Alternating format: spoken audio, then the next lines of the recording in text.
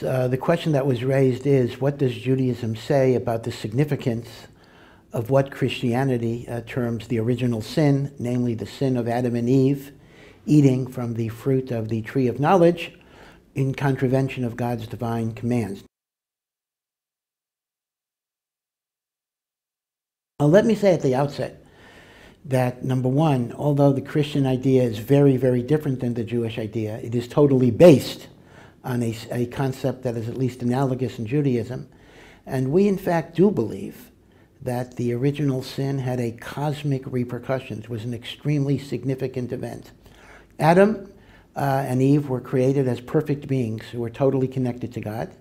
And the sin created an unbridgeable distance, a chasm, a separation. So far, we and the Christians are walking on the same path. But at this point, we now differ and we now switch directions. Christianity sees original sin as an irrevocable, unchangeable blight on the holiness of the human soul, creating an impossibility of connecting to God other than faith in Jesus, etc. Judaism teaches it in a very, very different way.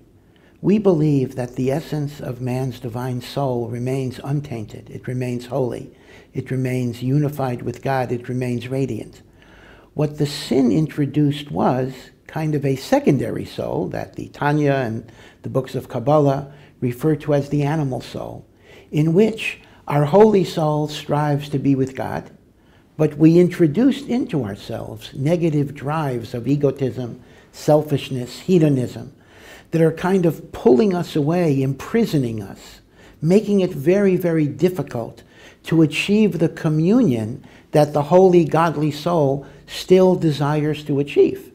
So as a result, instead of looking at man as hopelessly irredeemable, Judaism has a very, very hopeful vision, because it basically says, listen, the holiness that you were born with, the holiness that was put into Adam, is still there. There is a drive that can be pulling you away, but you have the freedom, you have the capacity to liberate yourself from that drive and achieve holiness and perfection and communion with God. So as a result, Judaism, on one hand, does remind us that we have many, many negative forces within us that we have to fight. Judaism is realistic. We don't assume that we are already in a state of perfection. On the other hand, Judaism teaches us that if God gave us the challenge, God also gave us the wherewithal to be able to surmount that challenge. So I think the fundamental difference is that Christianity views original sin as a taint on the spiritual essence of man. We regard original sin as creating a tension, an opposition, and a force that we have to overcome. But the power of the godly soul can still overcome it. And I think that is why Judaism overall is a much more optimistic vision, but at the same time a realistic one, saying there's a lot of work, but you can achieve it. If you like that video, hit the subscribe button